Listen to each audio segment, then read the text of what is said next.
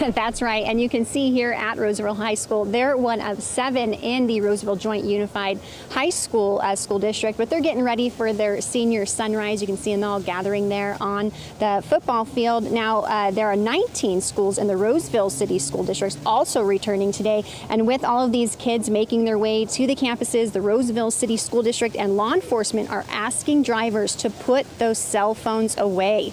The district making the plea after incidents during previous back-to-school seasons, especially during school drop-off and pickup.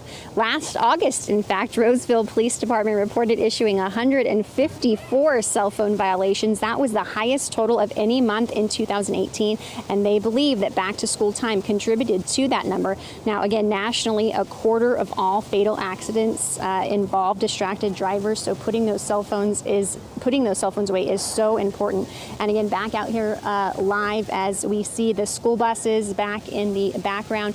Just know that whether you're starting school today or next week, whether you're a student driver, whether you're an adult driver, not only is it illegal to have those cell phones in your hands while you're driving, you could, get a ticket, but you can also save a life. So make sure when you're out and about today that you put those cell phones down.